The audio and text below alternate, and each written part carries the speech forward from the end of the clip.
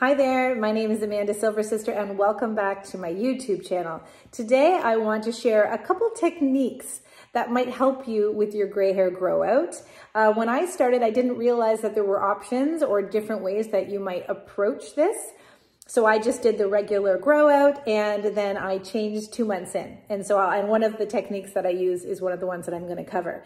So I want to talk about that in hopes that if you are very new at this beginning of this journey that you'll go, oh, I can do that. Maybe I'll do that. That'll make it easier for me. Or if you're getting discouraged in your journey, you'll know that there are some other options to do. So I'm going to start with the most drastic and bold option, which absolutely I know is not for everyone. And that is that I have seen some Silver Sisters who started their journey by completely shaving their head.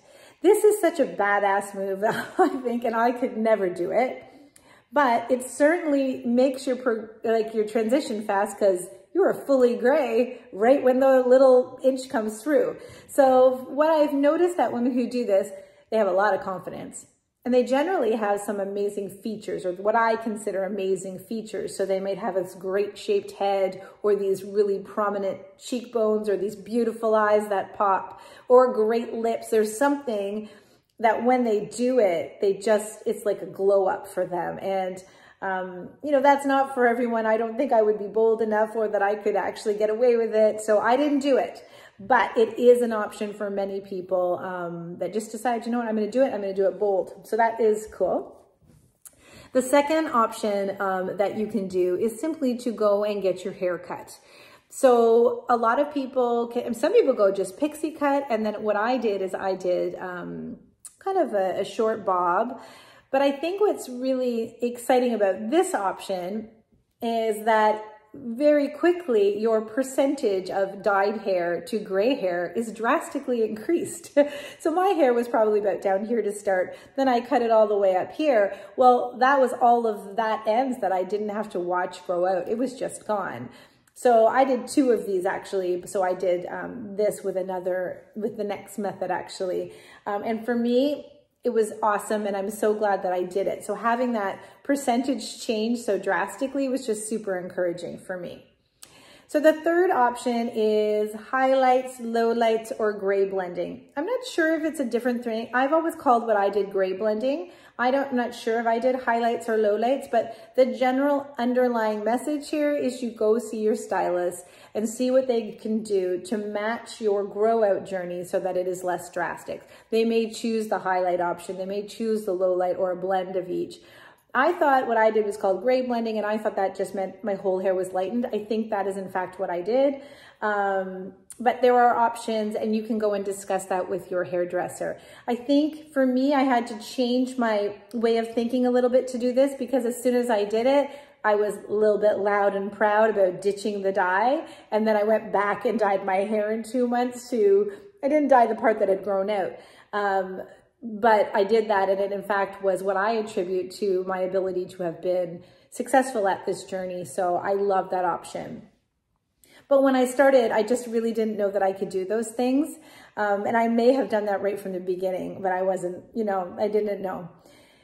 And actually the 5th thing that I'm going to talk about, the last one, I'm on 4 now, but the 5th one I had no idea about, and I probably would have done it had I had known about it earlier. So the 4th one is just the regular, normal, grow out, cold turkey option. This one takes a lot of patience, but as somebody who is watching other women go gray, that one is the best one to watch. I love watching women who have this huge demarcation line, and particularly if they go from dark to really, really white. It is the coolest journey to watch. I feel like it takes a lot of confidence to do it because you can't hide it. And it is, we're normalizing it a little bit more. So I think we're seeing more and more women choose this option. But it is absolutely the most obvious for people. So you can't hide that you're going gray. So that's just one regular one if you choose that. I love watching you if that's what you're doing. So the final one is something called the dye strip technique. And now that I've learned about it, I think I may have actually done this had I known about it, but I didn't know about it until I was far into my journey. So basically with this one is you continue to dye the top of your hair but you let the underneath of your hair, this is my understanding, go gray. What I love about this one is if you are just sick of it and you want to get rid of the dye and you want to do it now, but you're like, well, I can't because, you know, my son's getting married this summer. I've got to speak at this event. I've got this, I've got this. You've got all these things. It never feels like a great time to go gray. With this one, you kind of get the best of both worlds because when your hair is down, no one gets to see your grays.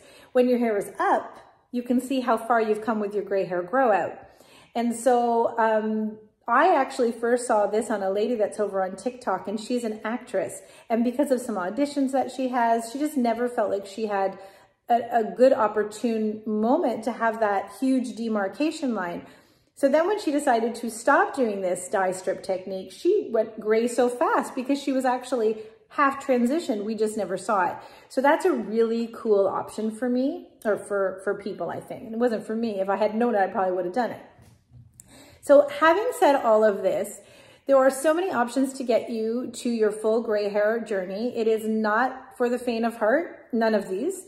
It is not a quick process. So I think I would have considered myself fully transitioned at about 18 months in.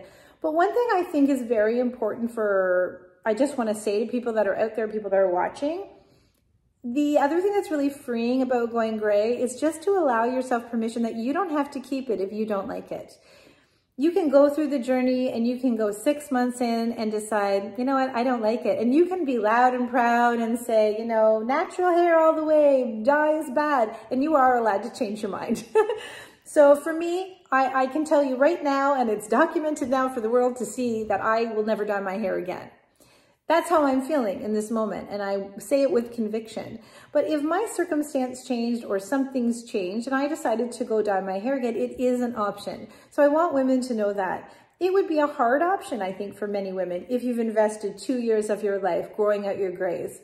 I actually saw someone here on YouTube. I think she's a fairly famous YouTuber, but I'm new here. But the poor thing, she had tried some of this temporary hair color. So I'm so glad I saw her video because I am never going to try temporary hair color because of what happened to her. So she had stunning hair and it was all gray and I loved it. But apparently, I guess she tried this temporary hair color and I think maybe she didn't really know that our gray hair is very porous and it's almost like an empty tube that will suck in all the color. So unfortunately, I think it took away that beautiful hair color and I don't think it was temporary and it kind of wrecked her hair. So for that lady, oh gosh, it was heartbreaking to watch. But for that lady, she did end up dyeing her hair and I actually don't know if she's gray or growing out or stayed dyed. I'm not really sure. But anyways, there are many, many reasons is what I'm trying to say that you may want to go re-dye your hair and you don't owe an explanation to anyone. The Silver Sister community is very supportive. At the end of the day, what I think is I'm going to support Silver Sisters. And if you decide to be one, that's great if you're supporting me. But if you decide that you want to go back, you supporting other Silver Sisters and not being that woman who casts judgment on somebody who's going gray or someone and just being there to champion them, whether you like their option or not. That to me is what the Silver Sister community is all about. It's just women supporting women. I say on my Instagram all the time that women supporting women is our superpower. And if women just understood that, I think the world would be a better place. So anyways, that is it for me today. And the last thing I want to say is Happy International Women's Day, everybody. I hope that you feel valued as a woman. I don't know if you are on Instagram at all. Actually, I'll put my picture right here. So we did this big Silver Sister initiative over on Instagram where we decided that so many, like hundreds and hundreds, and it was worldwide. So it actually started for me yesterday, seeing the pictures come on. So New Zealand and Australia were first to go. And then we all took pictures in red lipstick, red hair, red shirts, red lipstick, red earrings, something red. And I think the theme this year, it's called embracing inequality. I think that was what the theme was. Yeah, embrace equity. I don't know. Now I'm struggling. Anyways, okay, sorry. I digress.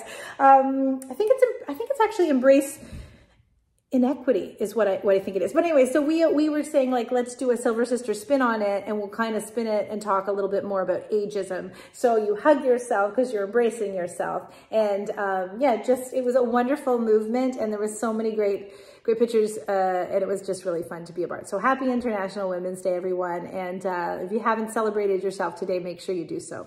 Okay, take care.